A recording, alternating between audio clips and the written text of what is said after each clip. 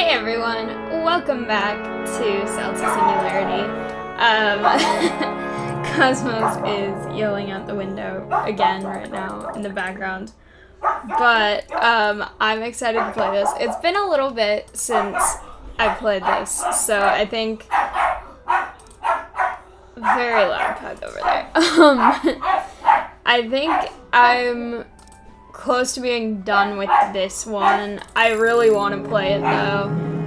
It's finals week for me as of when I'm recording this, so I haven't gotten a chance to play it yet, unfortunately, but I'm excited to play it for a little bit. What is it about this guy that excites so much curiosity in humans? What do they hope to see up there? Explore James Webb Telescope. Yes. I want to do this. I'm not going to be able to get much done. Oh, I love the little honeycomb mirrors. That's so cool. Yeah, there's only 15 hours left of this, so I'm definitely not going to be able to make a lot of progress with this, but I'm still excited. Okay.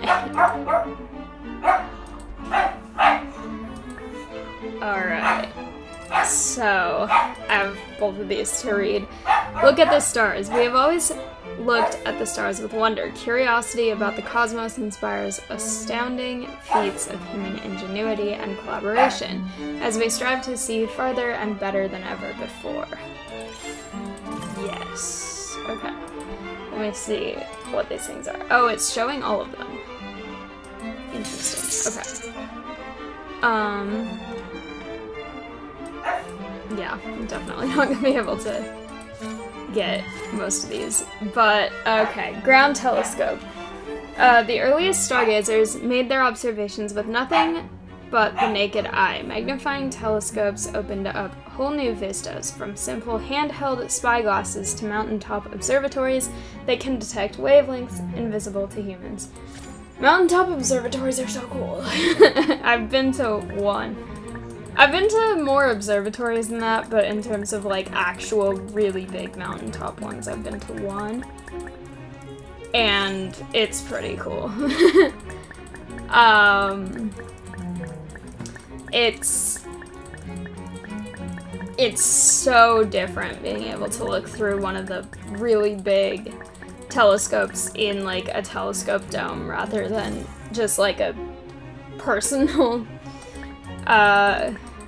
telescope. Not to say that those aren't cool too. My family owns a lot of telescopes, but there's something just so much cooler about looking through one that's like, the one I've looked through at that observatory is a 36-inch, and to put that into perspective, the largest one that my family owns is 2 8-inch ones. So just, it's insane, the comparison. We looked at some really cool things. We saw the Needle Nebula. We've seen a lot of really cool things at that observatory. They do like a tour of it that I got to go on twice. And I have a lot of astronomy shirts from there.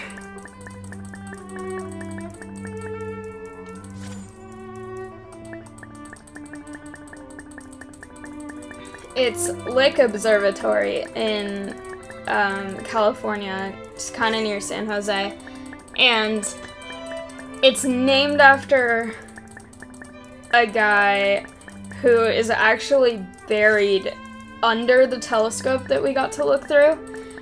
You can like go under, it's this really old kind of historic telescope dome, and in the dome, there's the 36-inch telescope, and the floor originally was a thing where it could raise and lower to look through the telescope, and the mechanism that does that isn't really safe to use anymore, or it's not functioning. I don't remember exactly the specifics, but you can't really use that anymore, so they just use one of those giant, like, metal rolling staircases. But you can go down under that floor, and there's a part with basically the base of the like structural thing that's holding up the telescope, and the guy that the observatory is named after is just buried under there. Okay, origins. In 1946, astrophysicist Lyman, I'm not sure how to pronounce that name, Spitzer made the first proposals for a telescope in space. He later collaborated with astronomer Nancy Grace Roman to develop the Hubble Space Telescope. I believe there is also a space telescope called Spitzer, which I would assume is named after him. That name sounds really familiar, and I'm pretty sure that's why. Okay. This is interesting, too, because compared to some of the others, this is much more like abstract lines, less like mushrooms growing on a log kind of thing. Anyway, I know it's supposed to be like a space telescope or something, but it's cool. Okay. Hubble Telescope. At its launch in 1990, the Hubble Space Telescope, named for astronomer Edwin Hubble, was the most powerful telescope ever built. Still in use today, it gave us some of our most iconic images of faraway galaxies and spectacular nebulas. Nice. Yeah, okay. I will come back to that. I have things to do in these others. I'm hoping that I've been away long enough that I will have finished that one for Beyond about having however much it was, 96 tillion or whatever it was, about the 96 tillion for the requirement, so that I don't have to keep trying to save up for that. Also, all of these things are things that I'm pretty sure I've read in the past. If there's one I think I haven't, I will read it, but these I read before, before I did the whole Singularity thing. I don't know if I've read Hooves. Ungulates that live on land are identifiable by their hooved feet. Having feet covered in tough bone helps to enable these creatures to graze for extended periods and travel long distances over hard terrain. I don't know if I've read this one either. Rumination. Ungulates have special four-chambered stomachs which allow food to be fermented in their stomachs prior to digestion. Alright.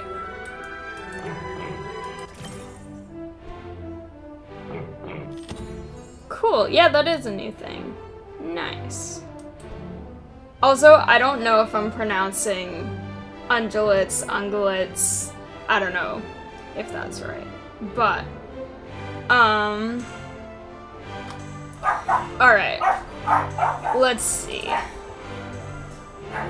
I have read this one before. Have read this one before. Have I read this one before? I have, because I remember being confused about how to pronounce that word. Okay. I've read that one. Tusks, I don't think I've read. Hippos have large lower canine and incisor teeth which grow into impressive tusks as they age. Combined with the hippo's incredibly powerful and flexible jaw, the bite of a hippopotamus is extremely dangerous. And now I can get hippopotamus. So that is... Oh. It looks grumpy. Okay. A large semi-aquatic mammal, hippos are native to sub-Saharan Africa, where they are mostly herbivorous. Despite their resemblance to pigs, they are actually more closely related to marine animals such as whales and dolphins. Okay. Then, rabbits. Rabbits have powerful hind legs that they use for jumping and running. They live in social groups in underground burrows and have been domesticated as far back as ancient Rome. Today there are over 300 species of domestic rabbits, which are often kept as pets. My sister has 2 of them. I read this one already.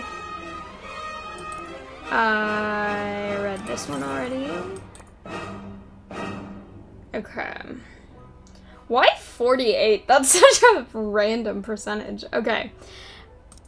Rabbits have nearly 360 degrees of vision due to the placement of their eyes in their skulls. This allows them to always be on the lookout for predators and potential threats. Alright. This is another random percentage, 96. Okay, rats. Living in tandem with human civilization. For thousands of years, rats are the ultimate opportunistic survivor. These furry rodents, larger than mice, will eat almost anything and are known vectors for disease and are highly intelligent. Alright.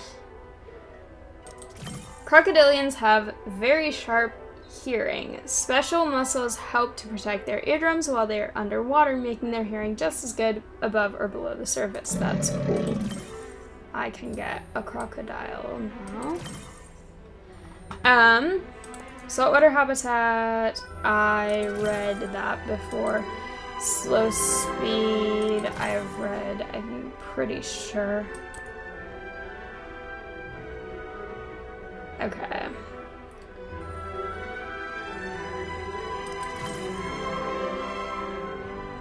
I think I need to level up some of these first. Okay.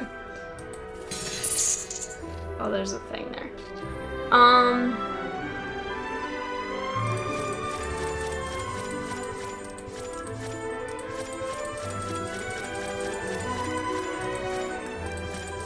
I love the turtles so much.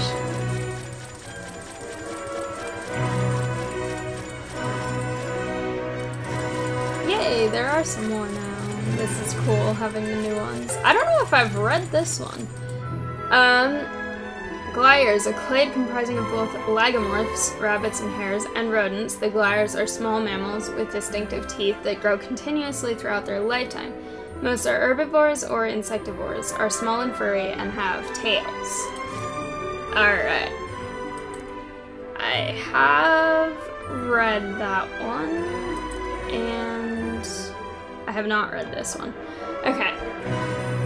Ungulates, however you pronounce it, can be split into 2 groups. Terrestrial ungulates, I'm just gonna keep saying it that way, which share common traits of hooves, and cetaceans, which have flippers and live in water. They are mostly grazing herbivores. That is very interesting, that they are, they're like the same type, but in water and on land.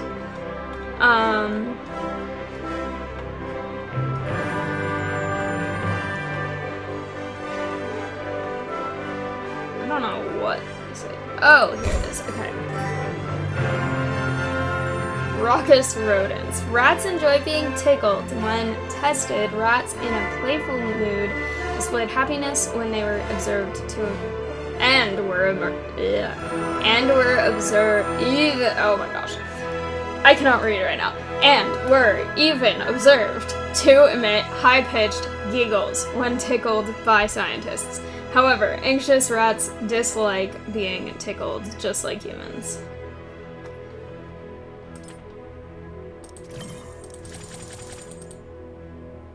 What the heck? I don't know. Okay.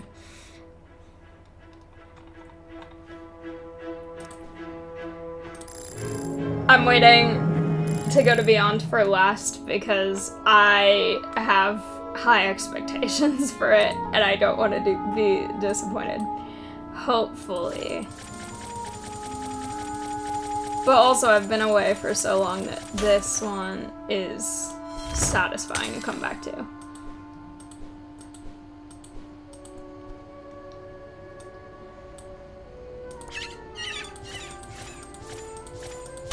Yay!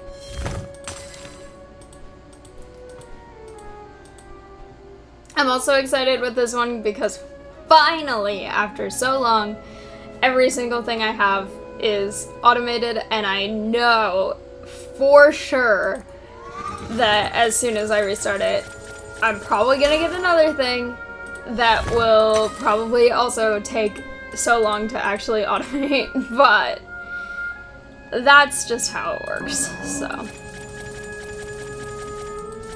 Oh, actually, I should probably do this one first, because I'm assuming it will produce more, because it's further out.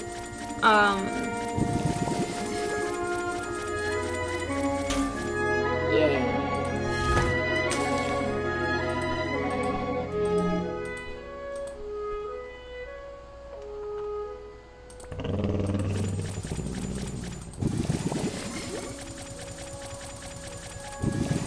I like that the collect however many fossils starts from the beginning, not just from when that one shows up as a thing to work on. That's very convenient.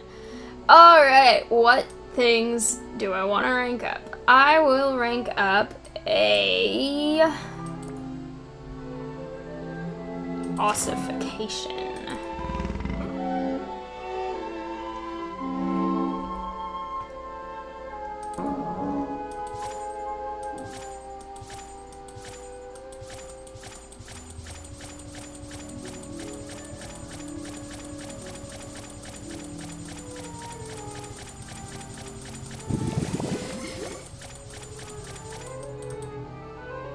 Alright, I'll come back to that.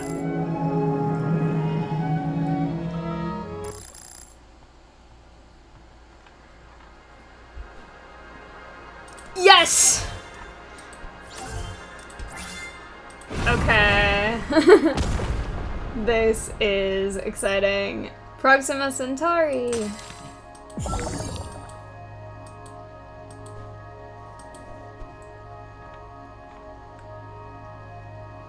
Ah, yes. Okay, I should be able to finish this now, hopefully. Okay. Saturn.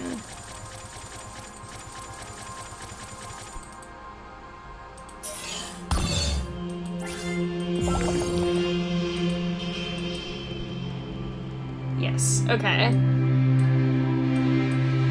Europa.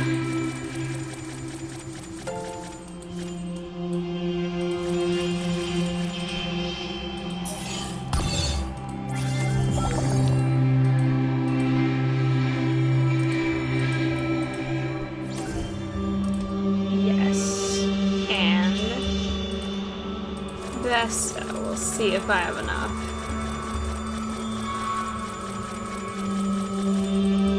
No. Oh, it's close. Why do I have a thing here? Ah. Should have put a ring on it. While all 4 of the outer planets have rings, only Saturn has a ring that is visible to the naked eye. Saturn's ring system is also much larger and more complex than those of Jupiter, Uranus, and Neptune. Correct. These guys are done.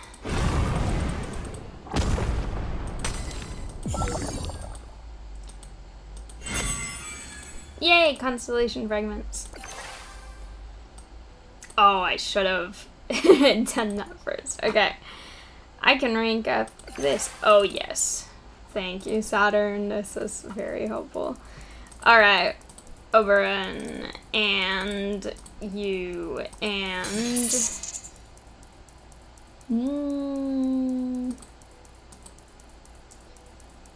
this one.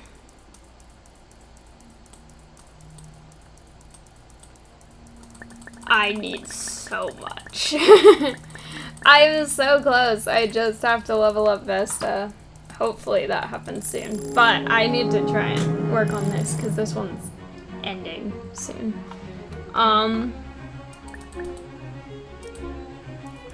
Alright. Repair mission.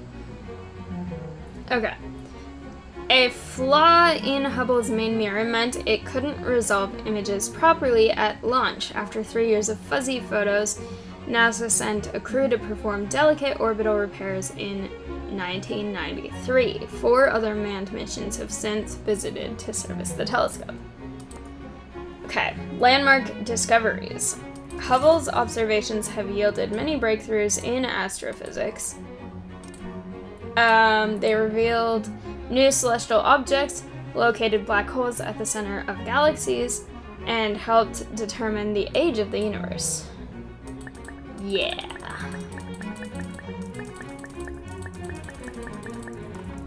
I'm curious what shape this one is, because things have tended to be shaped like things related, like I kind of caught on to this during the music one. There was the one that was shaped like the treble clef, in terms of the layout of the things that you collect. So I'm curious what this one's gonna be. I'd assume it's something related to James Webb or another space telescope, but I'm not 100% sure. Okay, none of these I'm sure are gonna be far away. I don't think it's gonna be easy, but all of these are just 1, which is interesting because a lot of the other times it's like level up the whatever to get 50 or 100 or whatever it is.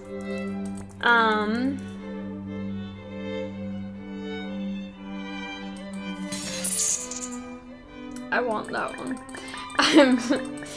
I don't want to read it until I get it, just to keep track of what I've read or not, but yeah.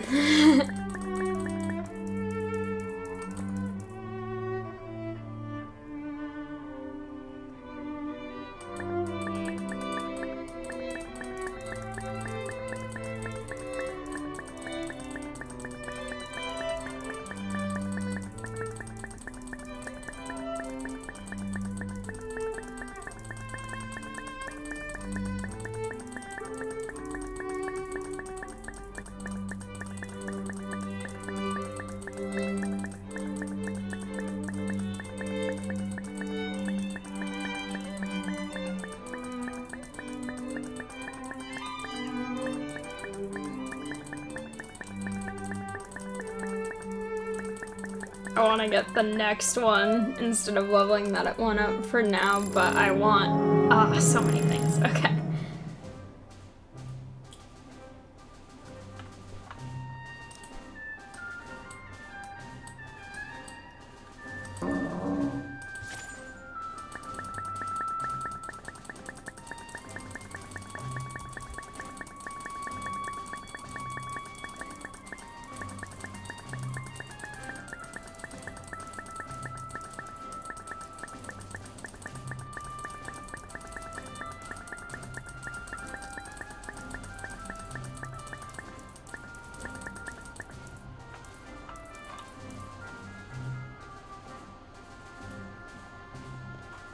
I guess I should probably start talking about the most recent scientific thing in my class, because that's what I've tended to do sometimes during these videos, and it's finals week, so I'm not gonna have these things to talk about for very much longer necessarily, just because I won't be in classes this summer, which is weird. This is the first summer since 2019 that I have not taken classes in the summer. Saturn's about to finish, yes, okay. Anyway, yeah, so I'm going to be not taking any classes, which is weird, but, it's interesting because on last Friday, which will be not at all when when this video comes out, but the Friday before finals week, we did a last lab, and it's for this class that I've had that's like 6 hours a day. This one we only went for like 4 hours just because she was like, it's finals week.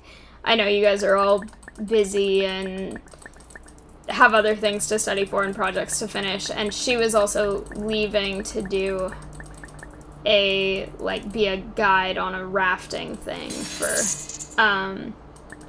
for a little week-long class that should have happened earlier in the quarter, I think, but weather meant that it was rescheduled to pretty much finals week. But because of that, it was like 4 hours, but we went out to this little farm that the university has, and essentially we went and we got to try and take soil samples, which was really interesting, but it meant that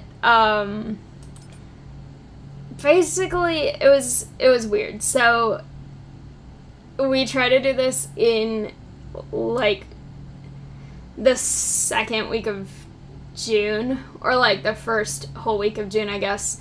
June 7th is when it happened. But my teacher had always tried to do the soil lab earlier in the year in the past, and so she was like, oh, okay, note to self, we definitely need to do this earlier in the other years, because it essentially made all of the soil so dry. It was so hard to take samples. Also, I am absolutely getting dog domestication now. Well, actually, hang on. Ooh. I might as well actually just finish up the... Well, not finish up, because there's this one. But finish the Beyond things that I can currently get, and then get the dogs after, I think, is what I'll do. That might be a better option. Especially because I'm so close to getting Vesta, and I need to try and do that. So, yeah. Russell's teapot is a thought experiment that posits a teapot orbiting between Earth and Mars, too small to detect. It argues that the burden of proof is on those making unfalsifiable claims, not on skeptics. Inability to disprove doesn't mean we should assume it exists. Whoa, okay, I've never heard about this before. Do they mean like an actual teapot? Because I thought when it was a teapot, it was going to be talking about how Sagittarius looks like a teapot. But this is something different. I've never heard of this. Also, the line inability to disprove doesn't mean we should assume it exists. I know it's different, but it reminds me of Carl Sagan's quote. I believe it was Carl Sagan, I'm pretty sure.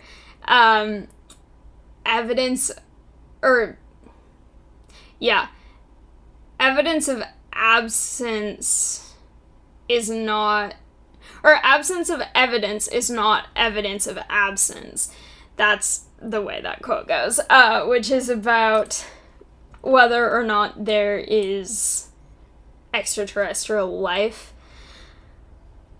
This is weird, though. What the heck? Like, an actual teapot? Do they think, like, someone launched a teapot into the asteroid belt? Or, like, how did this teapot get there? I have so many questions now. I've never heard of this. This is very interesting. Okay. Well, anyway. That's weird. Okay, but let me show you what I meant about the teapot that I thought it was, because I can actually show it here. And I think I did mention this in another video, but this Sagittarius, it looks like, oh, you zoom in and it tells the names of them. Cool. Okay. Well, you zoom in and it has like this little handle and a teapot, and then the spout pours this way, and then the spout, oh, you can see it. It is showing it. the spout is having steam, which is the Milky Way going out like that. So, that's cool. But, yeah. So, anyway, now that I've tangented about teapots for a little bit, I'll go back to my other tangent about this class. So, basically, it was a situation, I will read this first. Hubble's successor. As Hubble grew older, I'm assuming, just based on what this is about, this is referring to Hubble getting older, meaning the telescope getting older, not the guy named Hubble getting older. As Hubble grew older, astronomers recognized the need for a newer, more high-tech successor. In 1996, the Next Generation Space Telescope project was conceived. It would be bigger, more powerful, and more advanced than its predecessor. Alright. Cool. Yes, anyway, so about the soil, which I'm gonna have to stop to read this in just a second anyway. But, basically, we were trying to do a few different things testing the soil here at this little farm, which I will talk more about right after this.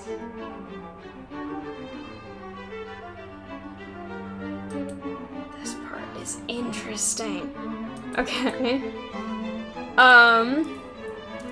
The Next Generation Space Telescope project gave birth to the James Webb Telescope, one of the most ambitious feats of astronomical engineering ever achieved. Improving on the foundations laid by Hubble, it introduced many significant innovations. Okay, anyway, so basically, we went out and we tried to look at this soil, and it was really, really, really dry because obviously it's June in a kind of drought-affected area, and it was just, so I had these meters that you're supposed to stick in the ground, and they're interesting because they don't have batteries or anything like electronic powering them. They just, you stick them in the ground, they're kind of like a spike, and they're supposed to tell you the humidity as well as the, or not humidity, but the moisture content of the soil and also the pH of the soil. And then we had to take a little sample of the soil and do like a soil core and try to figure out what type of soil it was. We got a lot of loam, sandy loam, and loamy sand were the three types that my group found. But basically there was one spot where we were able to get a pretty good soil core, but the other two places, the one where we got the good soil core was an actual place called the wetland. It was like a lower area with more tree cover, and it was shadier and all that. And so it was supposed to be like a wetland when it's been raining. It had some like marsh plants and stuff in it. But so we did that place, and that was fine. And then we went to these other two places, and they were out in the sun, and so the ground had basically been baked and really, really dried out. And also, one of the spots had just been lawn mowed because it had these really tall grasses that not only made it really difficult to walk through, but also were kind of a fire hazard because they were like really tall dried grass. And so they had just been cut, and so it had also been compressed by a lawnmower machine thing going through.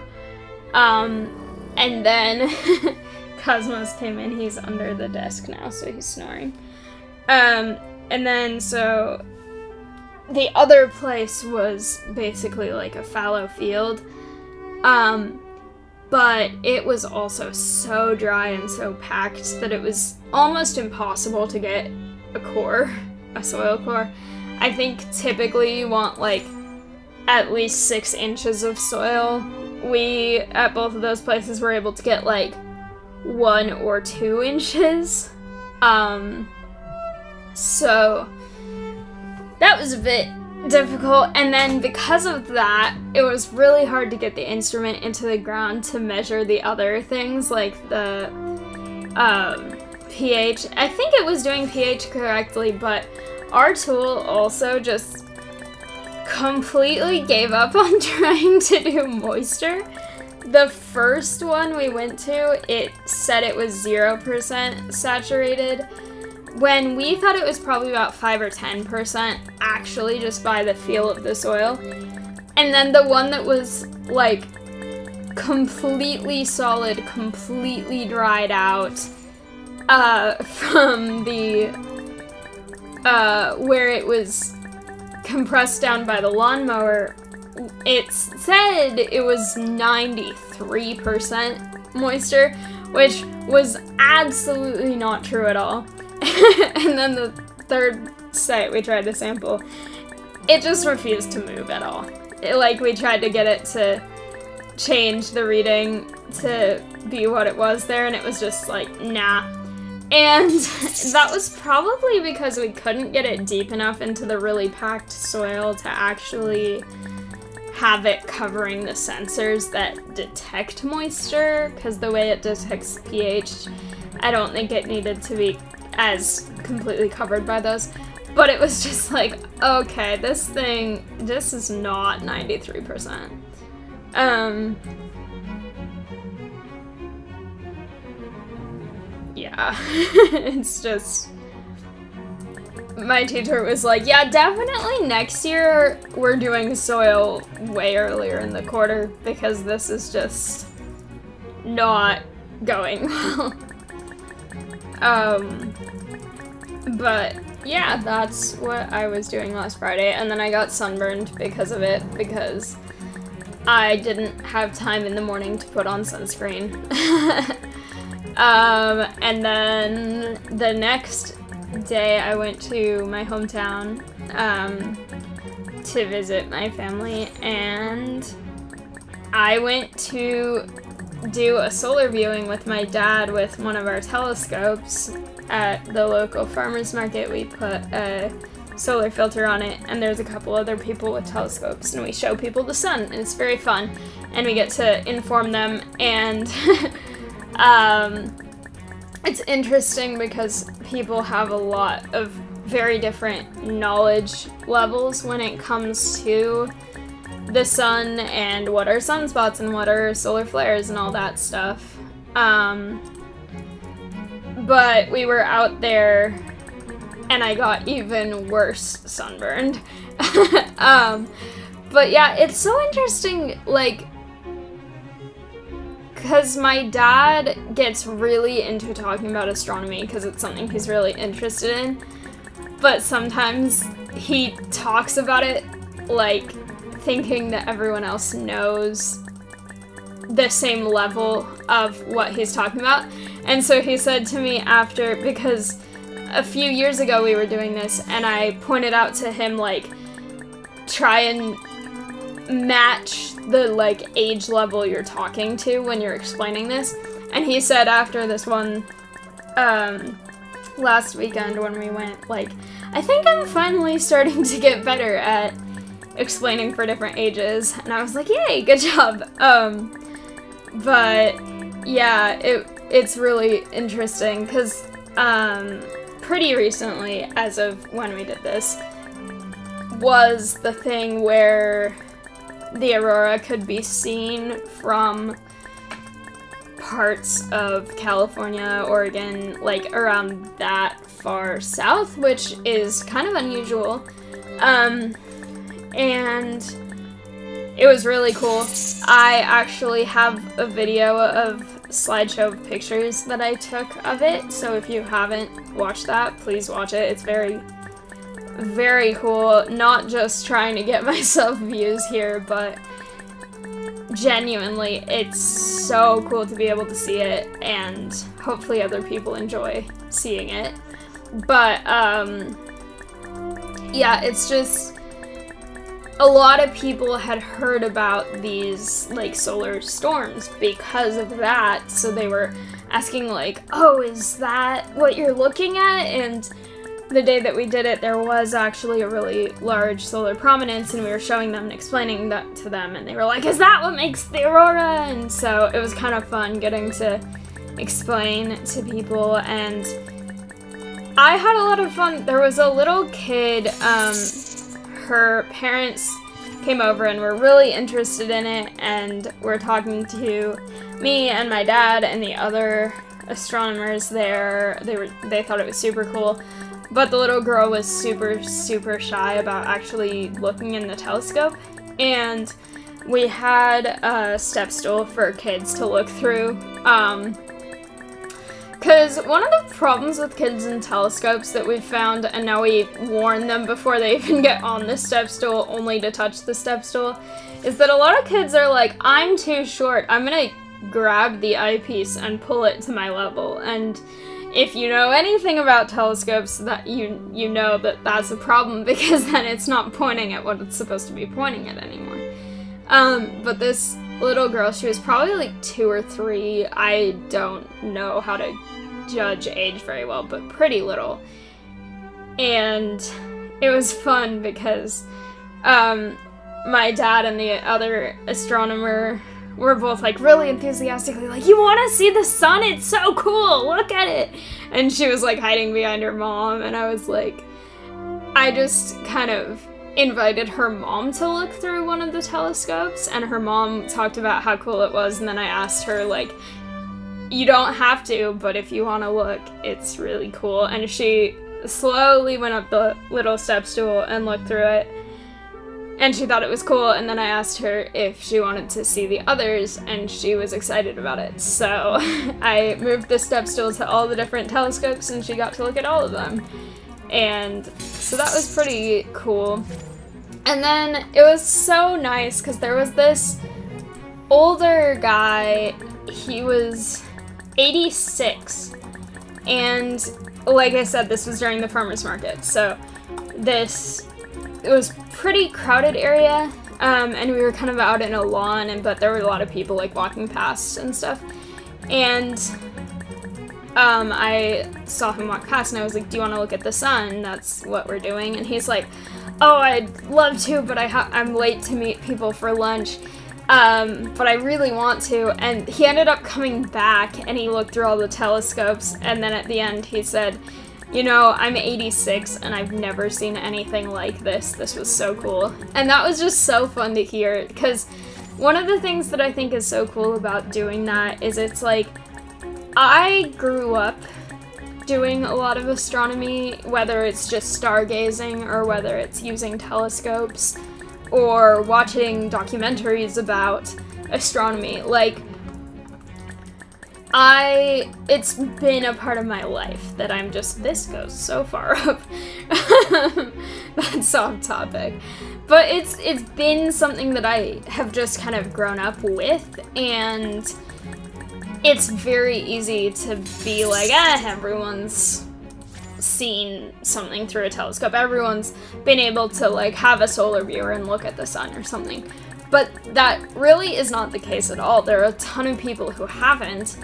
And it was just so cool that not only did we get to let this older guy get to have this experience he's never had in his entire life at 86, and he was so excited and thought it was so cool, we also got to have a really cool conversation with an older woman who was also very fascinated in it and was talking about, like, how far space and technology have come since, you know, her time growing up, and what they talked about back then, and the technology that existed then versus now, which is kind of fitting considering what this whole thing is about.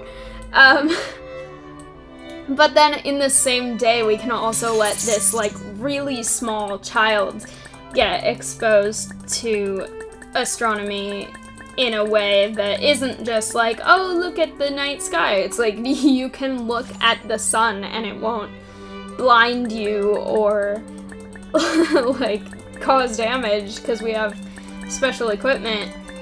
And we got to do that in the same day, and that's pretty cool. Because it's like, just being able to have that kind of experience of sharing that with people. I like it because it's like, obviously people can sometimes come into like a school or something with a telescope and show a science class or something, but then that's like a very specific age range. But this is fun because you can show it to so many different people of so many different ages, and it's like this 2-year-old or however old it was has now seen something really cool. These little kids who are like a little bit older but like still young, I don't know exactly how old I would say they are, but probably like 5 to 12. There's kind of a range of them. But they come up and they're like, I saw this thing about space, how does it work? Or, like, one time we had a kid who was probably like 6 or 7 trying to ask my dad about magnetic fields and how those worked. And being able to kind of help encourage these interests. Also, this looks cool. Like, being able to kind of discuss these interests with kids who probably don't have the same resources that I did growing up of having a family who is very into astronomy, science, things. It's like, okay, here we have this little kid who's really interested in it, and their parents don't really know the way to answer their questions, and we can do that for them, and that's pretty cool. But it's just so fun being able to reach this whole assortment of people with such different levels of interest and knowledge, but also life experiences. Like this 86-year-old who had never seen the sun through a telescope, and then this little really young kid who now has seen the sun through a telescope, and if she goes on to completely forget that and ignore that and not care anymore, that's fine, but it could also cause her to become interested in astronomy more and kind of enjoy learning about astronomy more, which would also be cool. So it's just kind of like so fascinating to be able to just have all these different types of people and be able to talk about that and show people that.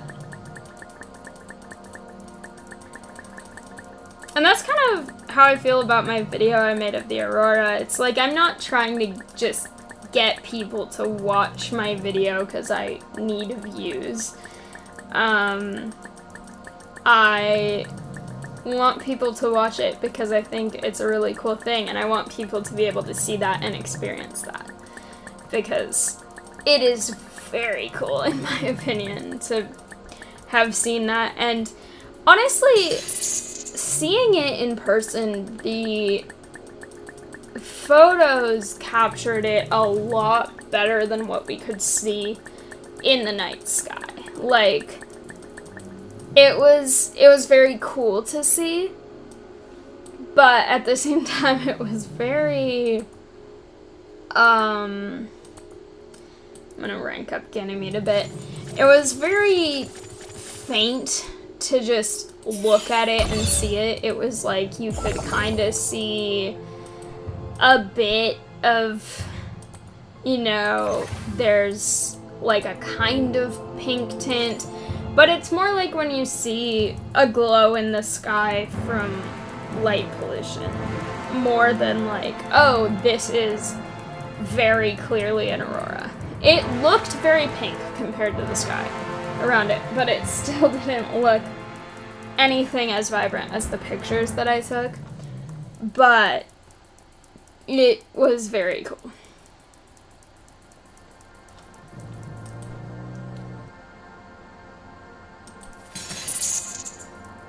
Although, on the topic of, like, I want people to watch it because they enjoy it, not because I just am desperate for views, I had a person contact me through Facebook the other day, which was interesting because I rarely ever use Facebook. I mostly use it to advertise my books and stuff like that. But, you know, it's like, she contacted me and was like, is this your channel? And she had a screenshot of this channel. And she was like telling me all these things about how my views were not like optimized or something. Like, basically that I could get so many more views. And this is kind of similar to my rant about content creators that I had during this game a little while ago. But it's like, she kept showing me like, oh yeah, like, I can get you views and subscribers and whatever. And it's like, I don't want people to subscribe to me or watch my videos because they're being paid to or bought. Like, I want people to watch what I create because they are interested in it, or because they're enjoying it, or because they want to. I don't care about the number of views. For me, it's more about, I want to have people who are actually engaged with what I'm making and wanting to watch it, rather than people who are like, I pay someone to have people give me views, you know? And I don't actually know exactly how that works. And I know YouTube itself has the, like, promotions thing, which is a completely different thing. It is kind of a pay for views kind of thing, but it's through YouTube. It's more like trying to get a wider reach on a particular video in order to find people who would actually be interested in it, which I think is very different than just paying for views, because it's like, then you're paying to offer your video to people who might actually be interested in it, and if they watch it and decide they like it and subscribe to you from that, then that's because they want to, not like paying random third parties to just give you artificial views and subscribers, most of which I don't even think are actually real people. I don't actually know how that works, but I don't know. That kind of thing has just never made sense to me, because for me, I've never cared about follower numbers, subscriber count, anything like that. It's just like, I don't need to have a ton of followers or subscribers. I appreciate it when people decide to subscribe to me. Not saying I don't like subscribers. I enjoy having people who want to watch my videos and engage with my videos. It's very nice to be able to create something that other people seem to be enjoying and seem to be wanting to come back to. I especially like it when people comment, and it seems like they've been watching several different things, because then it's like, okay, that's cool because, you know, you seem like you're actually interested in this, and I appreciate you taking the time to watch whatever I'm creating. But whether I would rather have, like, currently I think I have about 1,770 subscribers, which is honestly crazy to me. That's way more than I was expecting to have ever. But, you know, it's like I'd rather have that number of people who are watching and enjoying what I'm making than, I don't know, like 1 million or 10,000 who just are paid to subscribe to me, you know? Also, I'm gonna read this now. James E. Webb. James E. Webb was NASA's administrator from 1961 to 1968 and oversaw the Mercury, Gemini, and Apollo programs. He used his many political connections to successfully lobby for funding, resources, and support for the space program. Nice. I've never seen what he looks like before. This is interesting. This is the one I need. Yeah. Anyway, like, so it's like, I don't know, I feel like people put so much value on quantity of subscribers, followers, views, all of that stuff. And it's like, sure, those things are great, but if you just have the most, that doesn't necessarily mean they're the best, you know? It's like, I want to have an audience that I can actually, like, engage with and connect with, and that's why when people comment, I always try to comment back, and I try to, even if I don't comment back, I try to like it or react in some way to the comment, just to show, like, yes, I see you, I appreciate taking the time to comment or make some sort of connection. And it's like, okay, that is something that I try to do because I have a smaller audience. Like, compared to those YouTubers that have, like, millions of followers and subscribers, it's like, there's no way they can react to every comment, even if they try, even if they want to. And I know that a lot of them do try to read their comments and engage with them. There's no way they can respond to every single one. And so that's why it's like, I don't want a ton if it loses the quality of, well, okay, it's not that. If I had more than I had now, I would be fine with having more. That's not what I'm saying.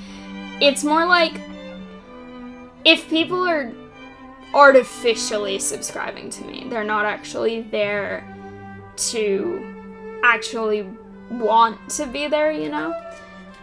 I don't really feel like that's something that's very important or meaningful to me, compared to having people who find my channel, watch my channel, and want to engage with my channel and follow it, like it, comment it, share it, whatever people do to videos, you know? It's like, Cosmos is snoring again. It's like, it just feels like, if, and I know this probably varies for different people, but for me it feels like, if I started caring about number of things, it wouldn't be good or healthy for what I'm actually doing. Because, like I've mentioned before, I ultimately do this because I enjoy it and I have fun with it, and I want to be able to share that with other people if I can, you know? It's like, people have commented, particularly on Stardew Valley, or my Cosmos videos, a lot of people comment on him, but it's like, you know, it's fun to get comments of people saying like, oh, I love watching this and it cheers me up or it makes my day better or something.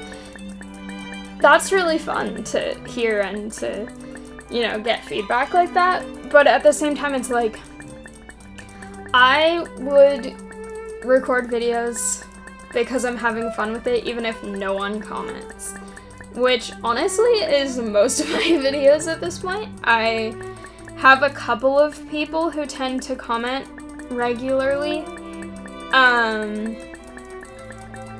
but overall I don't have a ton of people who comment regularly on every single video, and so it's like,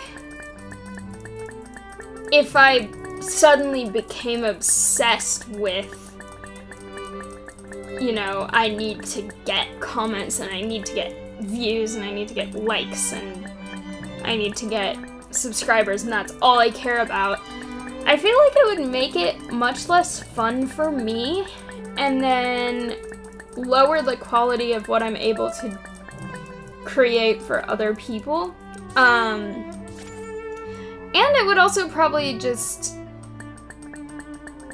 make the quality of what I did lower as well, because I wouldn't be trying to, you know, make things that I would want to watch anymore. I would be making things that I think are gonna get views no matter how bad they are, which is not what I want to do, so I don't know, it's just, it's very strange to try and figure out the psychology of people who only really care about a number of things. Like,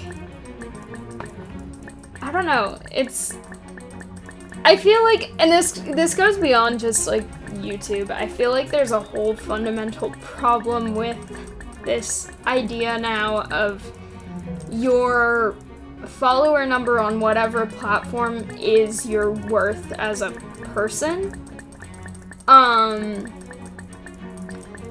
Because that's not true at all.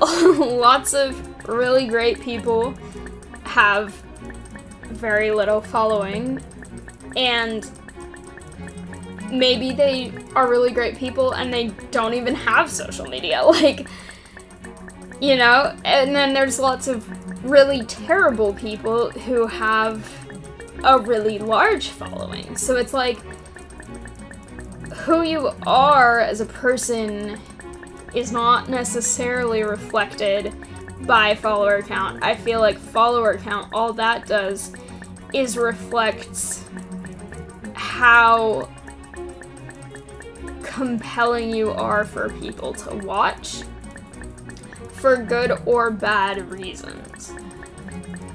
And right now I don't have very many subscribers compared to a lot of really big YouTubers, you know? But at the same time, it's like, but I've worked for them, and this is the level I'm at right now. I've been posting, or trying to post every day for over a year now. I think apart from a little bit when I was really busy with traveling last summer, I have mostly been able to keep that schedule, and I've put a lot of work into this channel despite being a full-time student, and so it's like, okay, well, every time I get a new subscriber, I'm really excited because it's like, I've been working on this, like, thank you for supporting me. But it isn't like, oh, I'm more valuable as a person right now. It's like my work is paying off. But I think it's especially harmful to, like, younger people than I am, who have grown up in the social media age, because when I was really young, social media was kind of just taking off into the absolute chaos that it is now. You know, like, Facebook was talked about when I was in elementary school, but a lot of these other things no one really had or were even invented yet until I was a little bit older. But now there's, like, 5-year-olds on TikTok, which is concerning for a number of reasons. I personally don't use TikTok hardly at all. I don't spend time on it. I only post on it for my other channel, and that's pretty much it. But it's like these kids are growing up with all of this pressure from social media on how they need to be, and this pressure that being any kind of person means that you have to have, like, however many followers, subscribers, whatevers you have. And that is not the case, and that's also not what very small children should be having to worry about or focus on. I don't know, I feel like this is such a big issue, but social media is, like, a very mixed, like, be careful what you wish for kind of situation. Because it's like, on one hand, people are able to find entertainment, people are able to, you know, share photos with friends and family and followers if they have larger followings. They are able to share news or promotional things. Like, you know, there are definitely things about social media that are not terrible, and some maybe even good, but there are also absolutely some very large problems with social media. And I think it's especially a problem when very young people have it, which obviously is a thing where every parent or family will have their own way of doing that, and they'll have to figure out for themselves how they want to do that, you know. It's not really anyone else's business, but I do feel like tech addiction, which is slightly separate, but it's a really big problem in not just young people, but, like, society as a whole right now. But at the same time, especially in young kids, it's damaging, because growing up with that, it's like, when I was growing up, my form of entertainment was, like, toys and blocks and running around outside and playing games with my friends or my parents or doing art projects or, you know, tons of stuff. And I think it helps that my mom was a preschool teacher, because she had a lot of really cool art stuff and really cool toys and stuff, and I know that not everyone has access to those things. However, I do think that helped so much with, like, creativity and wanting to, like, spend time doing things without, like, being glued to a screen, even now. And I love books, and I love paper books much more than I like e-reader type books. Not to say I don't read online or on a screen, because I do, but I way prefer paper books, and now it's like people don't read anymore, first of all, but even people who do, it's like I read on my Kindle or my whatever other reading product I have, nook, I guess. And it's like, but paper, like, so it's just like, I don't know, I feel like something is being lost by all of the tech, and I think that it's like, I feel very fortunate that my family actually didn't let me use technology when I was really young, and I think that if I were to ever have kids, whether they're my own or adopted or however, I don't know what I'm going to have or if I'm going to have anything, but I think I would also probably not let them have their own electronic devices until they're at least late elementary school or early middle school.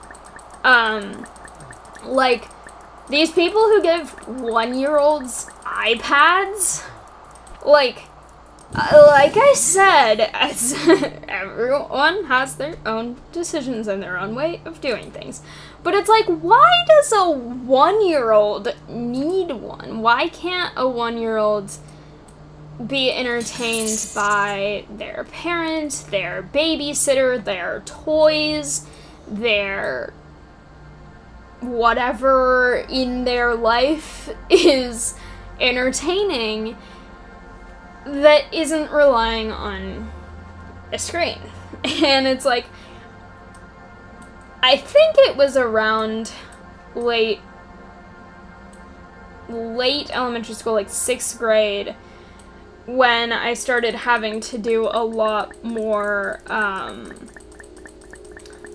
like, typed work for school, and so my parents bought me a used computer, and I was able to have that for,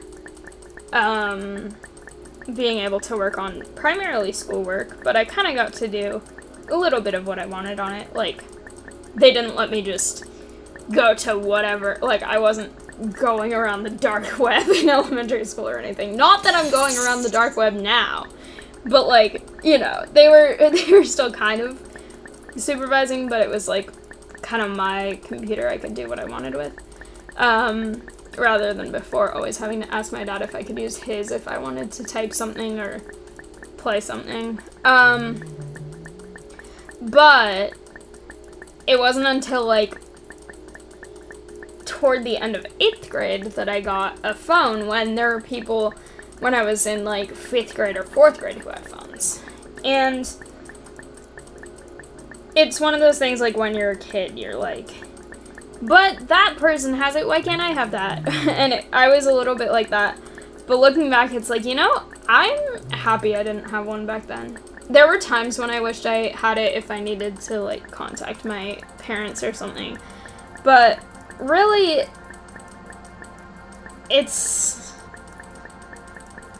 I was able to do so much more without one that I feel like having one would have, I don't know, distracted from. And so I feel like if I ever had a kid, that's probably what I would do. I don't know. It's a weird thing to think about. I have seen so many people, speaking of social media, recently that I know, getting engaged, married, having kids, and it's weird to me. I'm 23 right now. The idea of any of those is so weird to me. I'm not currently in a relationship, so that might be part of it, but it's just like, you're still so young. I don't know. I guess people are certain about what they want in their futures or something. I'm not sure. But that feels like, I don't know. Like, nothing against people who want to get married or have kids at my age. I know tons of people do. It just feels so young. Like, I'm still in school. I know lots of people my age are, you know, graduating or already working or things like that. My best friend is actually graduating this weekend from undergrad, and I'm really happy for her. But, you know, it's just like, okay. Like, we're 23 and you're having kids and getting married, and like, okay, but also, whoa. It might be because my mom didn't have me until her mid-40s and my dad was like late 30s when I was born. That seems really, really, really young. And I know that for my parents it was like relatively older. But it's just like, 23? Really? But then again, I'm only a year younger than my cousin-in-law was when she married my cousin. So it's like, huh. Interesting. Also, this is like a completely different generation, so this is very different, but my grandma had her, she got married when she was 20 and had her first child when she was 22, which, ugh, I know that was common back then, but that seems so young. I don't know. It's just, it's weird.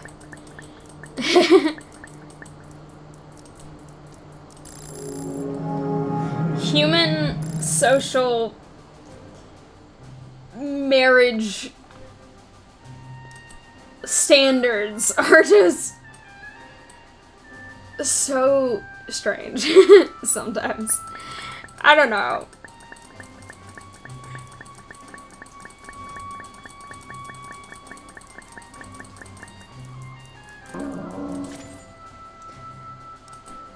It might also just be because I have things I'm much more interested in than relationships or intimacy or anything like that. But, I don't know. Maybe people who are more interested in those things want these things more. I'm not sure. I bet... Okay, I know for a fact that one of the people that got married when we were, like, 20... married someone they met 5 months before the wedding. Not the engagement, the wedding. They knew each other for 5 months when they were married. And I know that they are, like, super religious. So probably they got married because they want to sleep together. I don't know. I've read this one already. Yeah, but, you know, it's just like, okay.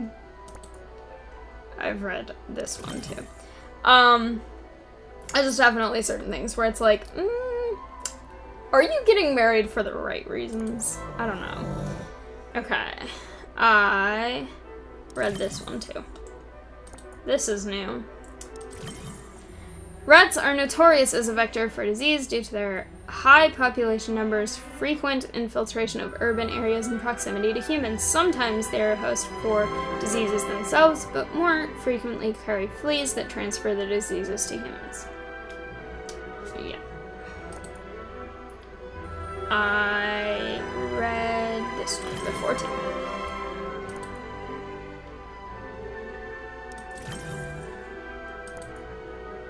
Okay, flat tail.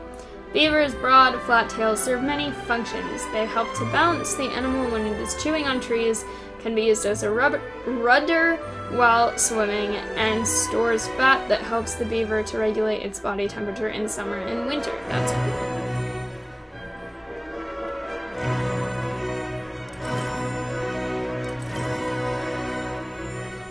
Yeah. Yeah, I don't know. It's weird. Anyway,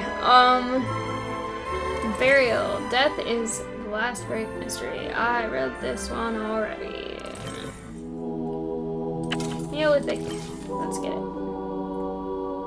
Read that one. I read that one. I read that one. Alright.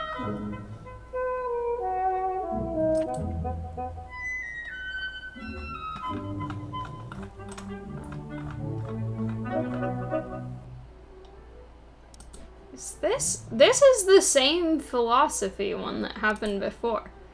So it looks like they just rotate, maybe. Anyway, yeah. I don't know, relationships and marriage and all that is just so far from something that I'm really prioritizing right now, that seeing all these people my age, like, marrying each other is really strange.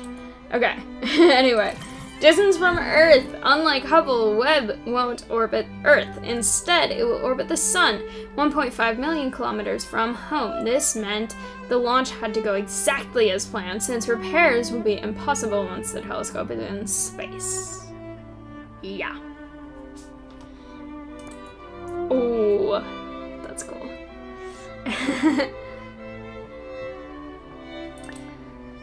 Yeah, I don't know.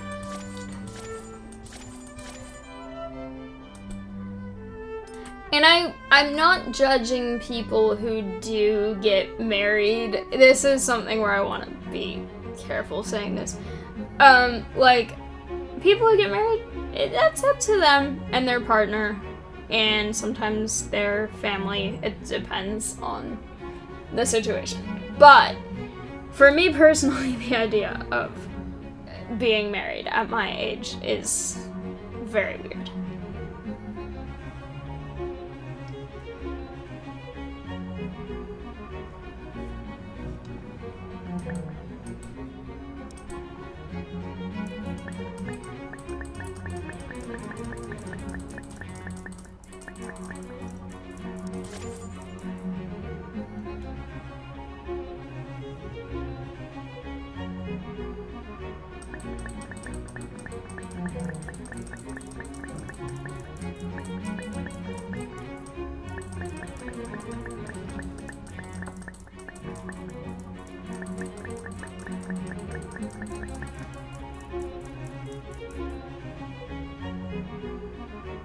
The music in this background is interesting.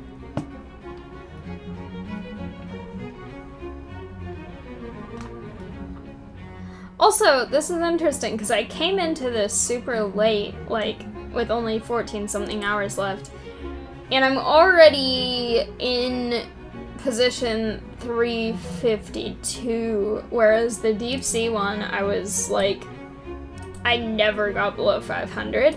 And I wonder if that's just because there's way more interest for deep sea than for this, or whether it's finals week for everyone who plays this game. I don't know. But, you know, I would think space would be relatively equal to deep sea curiosity of people playing this game.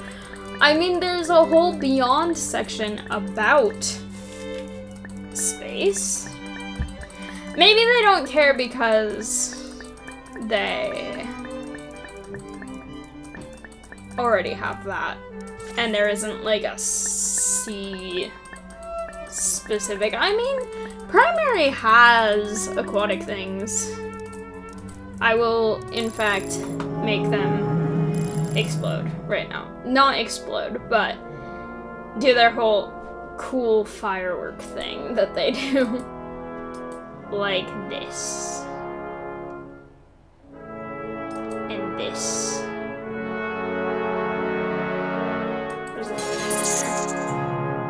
And this. I wish these guys all just fell out of a clump and went to their places they are.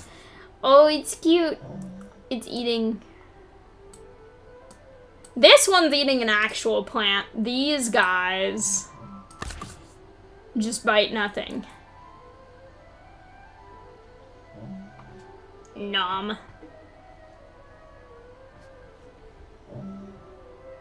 Nom. Nom. He's just biting nothing. I love them so much. I don't know what it is about these turtles. They're my favorite thing in primary. Ooh, this looks cool now. Oh, I like this view with the water and the little Pink trees, that's cool. Whoa! I've never really taken a lot of time to look around. Whoa. Person. I'm in the wall, that's not what I meant to do. Get out of camera mode. Help. Okay. Ah, I'm still there. Okay. No. There we go. People. Guy. Person. Small child. Oh, dead person is there. Yep. That's morbid, because she looks pregnant and she's got this small child and they're both looking at this. I'm assuming that's the other parent. That is morbid. I mean, I'm sure that happened a lot in the Stone Age. Morbid, anyway. That's fine.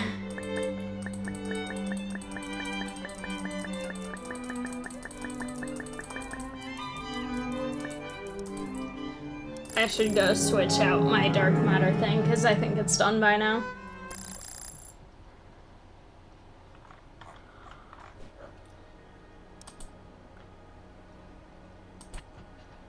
Yep.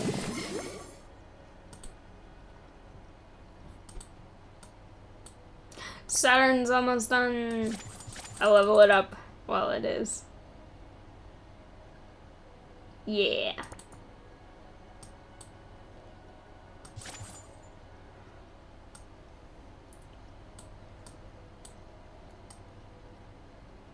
Oh, it's so close.